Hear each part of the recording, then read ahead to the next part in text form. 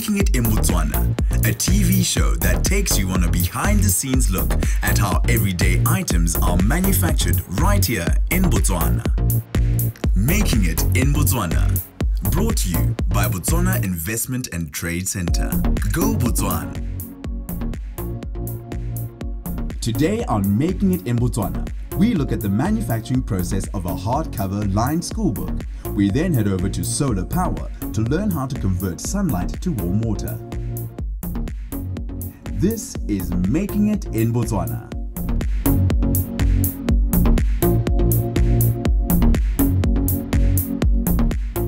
The first known forms of written documentation were the clay tablet of the Mesopotamians and the papyrus roll of the Egyptians. Examples of both date back as early as 3000 BC. Independent of these developments were Chinese books, made of wood or bamboo strips, bound together with cords. These books dated back to 1300 BC. Because the printing press mechanized the book production process, books became available in greater numbers. By the 19th century, however, the demand for books could not be met quickly enough by the process of hand printing. Printers developed larger presses to accommodate larger sheets of paper and/or the newly invented continuous rolls of paper. These improvements allowed printers to produce books at a much faster rate until what is known as the bookmaking machine. That is what we are talking about in today's episode of Making It in Botswana.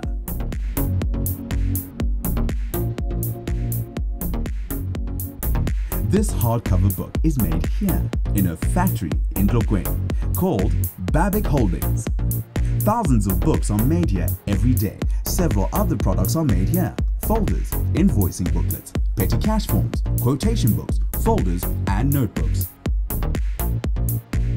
This is Making It in Botswana. Babic Holding is a company that was registered in year 2000 to manufacture scholastic notebooks. We were based in Gaborone West and then we moved to Tlokweni. We acquired a brand called Sanya. In 1982, Sanya was commissioned by some South Africans. And in 2008, we acquired the brand. And we are trading under Sanya brand on all the notebooks and global envelopes on all the envelopes. We have over 150 clients. Most of them are local based and a few are internationally based. We work with channel partners in Namibia, Zimbabwe, Malawi, and South Africa. Our exports are majority of scholastic notebooks, and we are now planning to export envelopes and other allied products. We started with a humble number of 15 employees. We have grown to 135, and the numbers during peak period goes to 200. And there is an opportunity to increase these numbers as time goes on and the market share increases. We manufacture over 180 products, out of which 25 products are co-products, and the rest of them are seasonal products. We are able to do anything with the paper conversion based on the customer needs. In terms of opportunity by Botswana, first of all, I urge all the youth and the women to start a supply chain, and we can support them. And we also engage them in transportation and other allied industries worth 30% of our manufacturing process. In terms of where we are going in the next few years, we should be doubling the capacity and reaching certain heights. We are presently converting 200 tons, and we will be touching about 400 to 500 tons in the coming years. Our last few words: thank you for all the support, all the entities that have been supporting tirelessly, and we wish that continues, and buy Botswana and be Botswana. This is Making It in Botswana.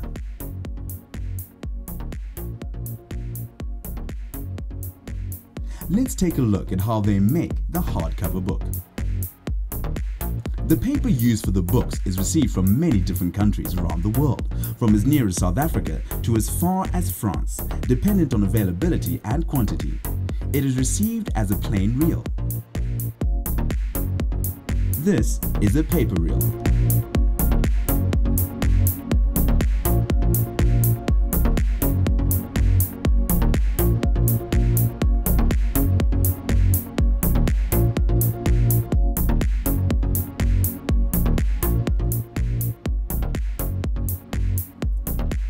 This is what is called an automatic book-making machine. This is where the lines in the book are printed. The ink used here is a water-based ink. Lines are put onto the book according to specification of the client.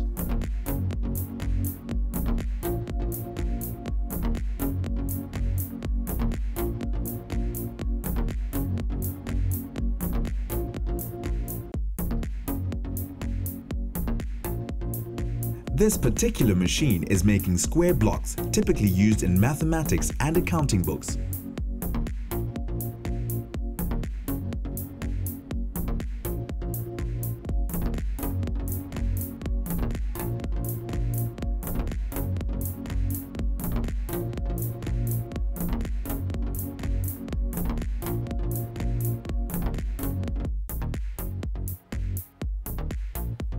The line printed sheets are loaded onto a folding machine, and the machine then folds the line paper.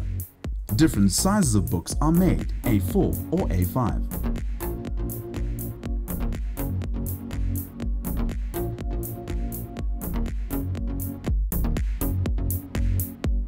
The folded papers are bundled into sheets ready for cutting.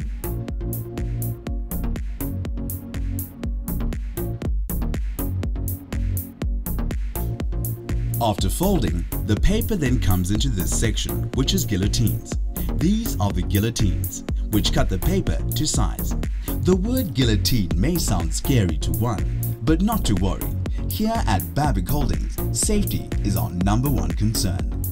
For the guillotine to work, the operator needs to place both hands on this section here for the machine to operate. Without the placement of both hands, the machine won't work. This is a running blade. As you can see, there is a gap in between the books as they are laid out, which marks where the running blade will cut. This machine is currently cutting 2 books per sheet. Quality control is conducted throughout the process.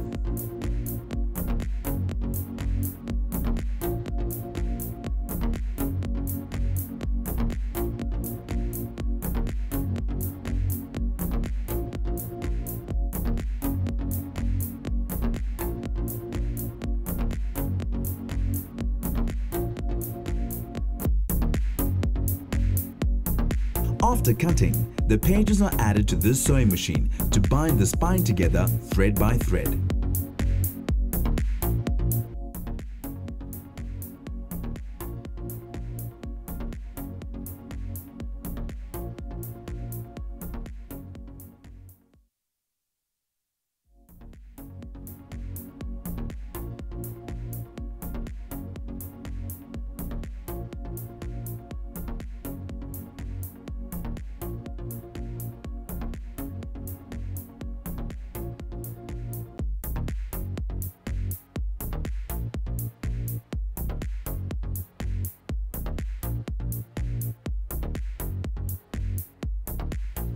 The folded paper then comes here, where glue is added on the spine to reinforce the pages.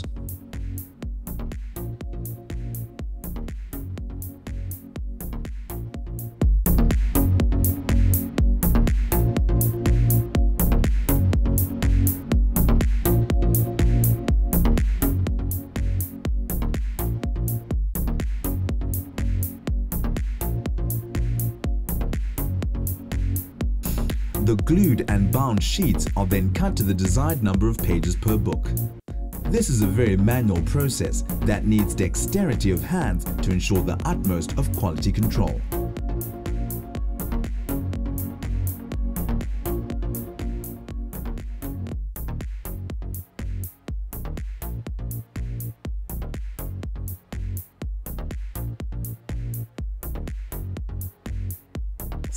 Once dry, the pages then come here where the hardcover is glued and attached. The glue used here is made from animal fat and as such does not emit toxic fumes.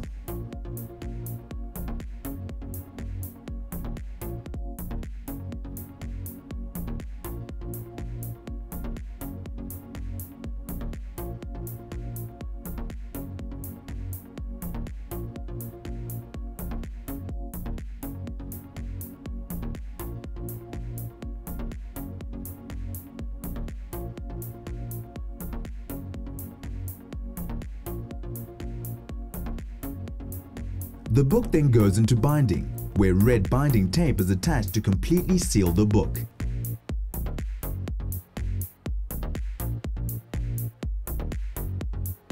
The books then get placed into this machine, which trims it off to size.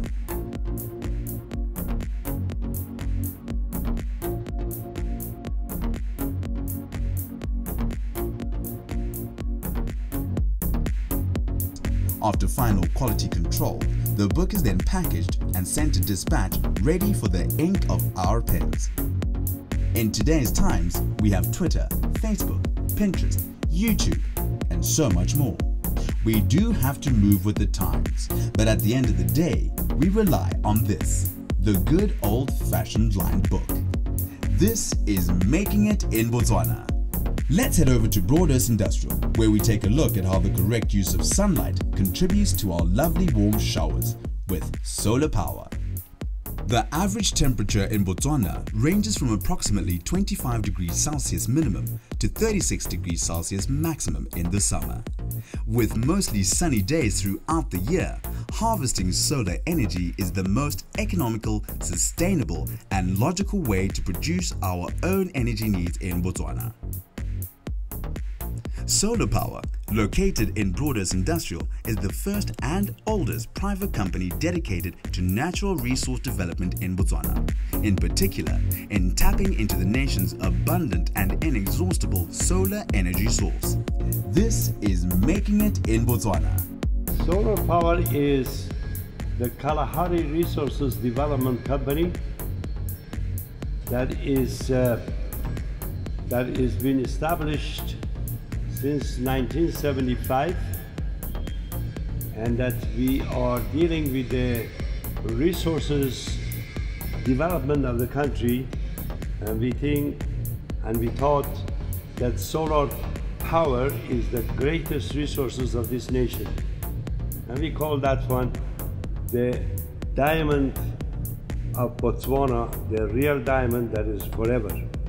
With that, we will go on with the development of the country. Our clients ranges from the government to the councils, to the private sectors, to the contractor.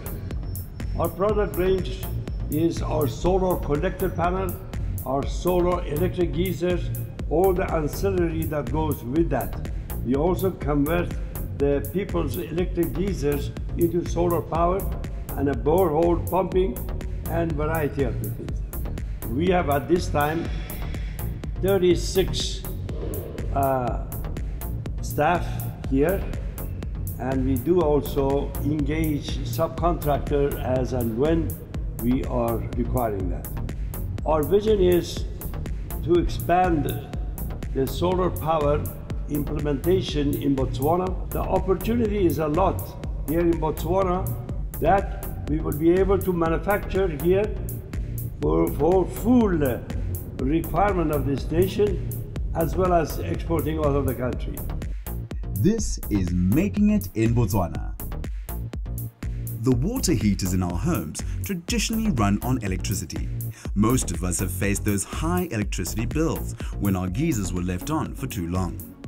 With a solar system, the abundant and free heat of the sun is used to warm our water.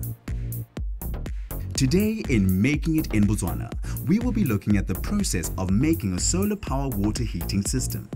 This is where it all begins. The anodized stucco aluminium is rolled out into a cutter and cut according to specification.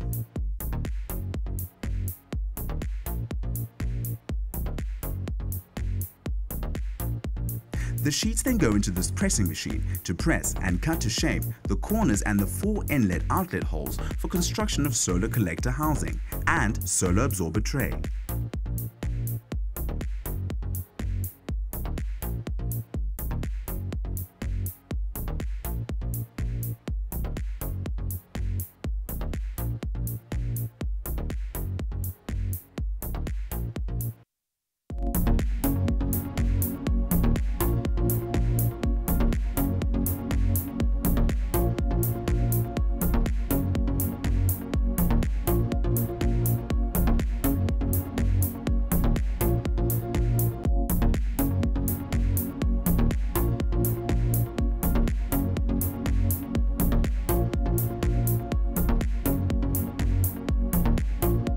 corners of the metal sheet are punched, ready for bending.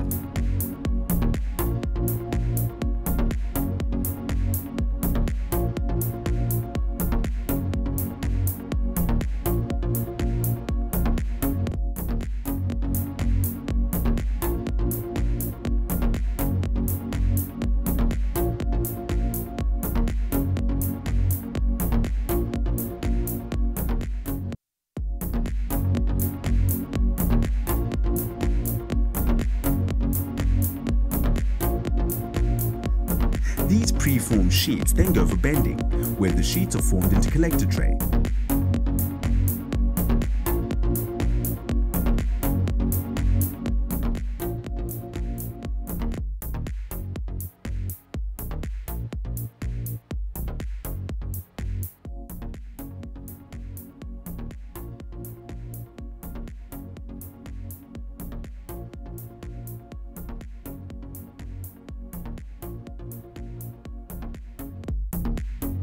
Rubber washers are placed inside the preformed holes, which goes into this assembly table where a layer of glass fiber blanket insulation covered with reflecting aluminium sheet is added.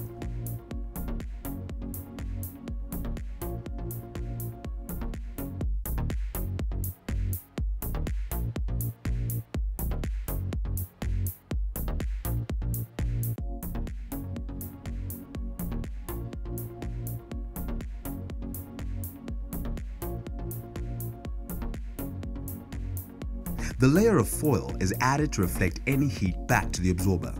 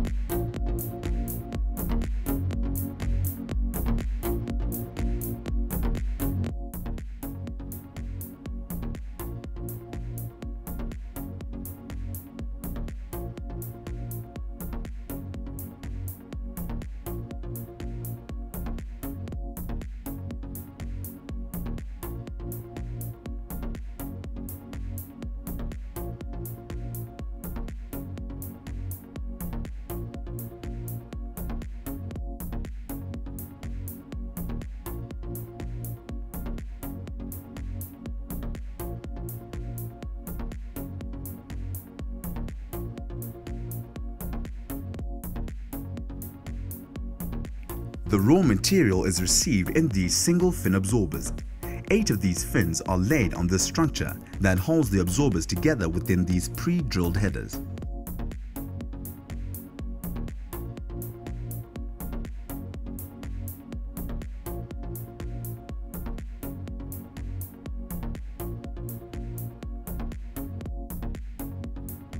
They are brazed with silver copper alloy rods which are welded into these headers, which form the inner pressure absorber panel.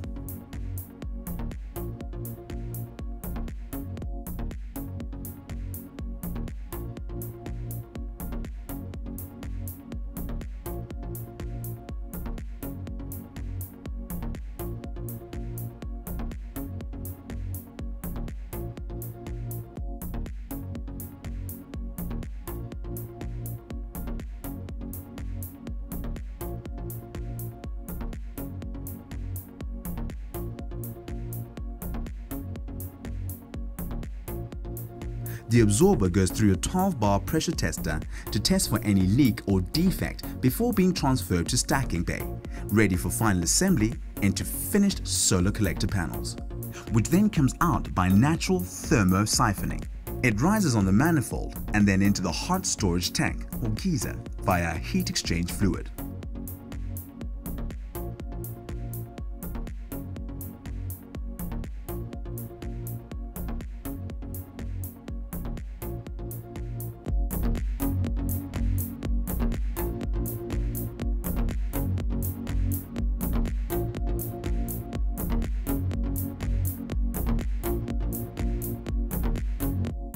The absorber is then received into the assembly area and placed onto the layer of foil.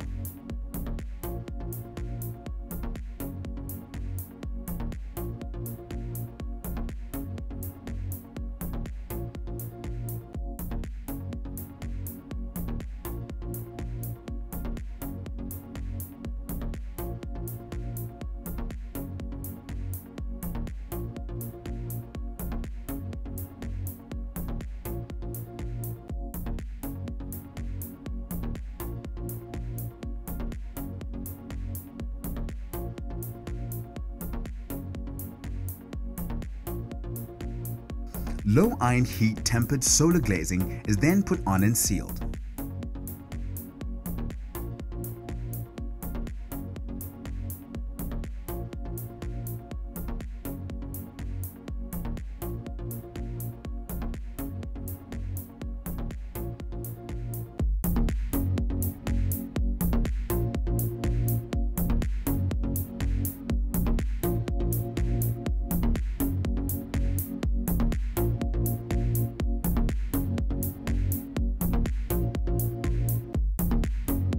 It is secured in place with ionized aluminium angles.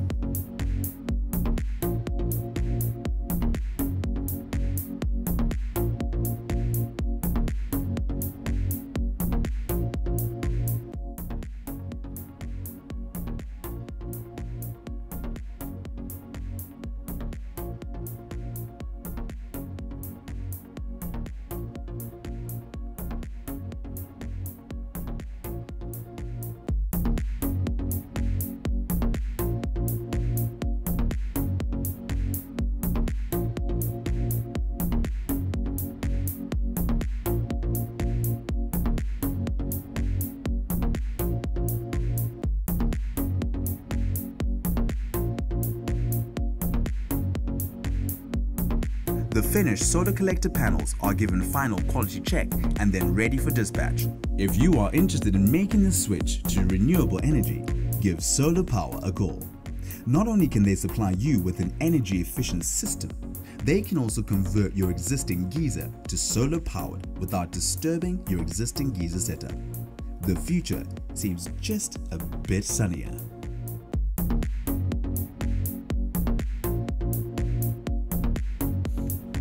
Next time on Making It in Botswana, Ebony Botswana will take us through the process behind synthetic hair manufacturing. Then it's all about the diamonds with KGK Diamonds. This is Making It in Botswana.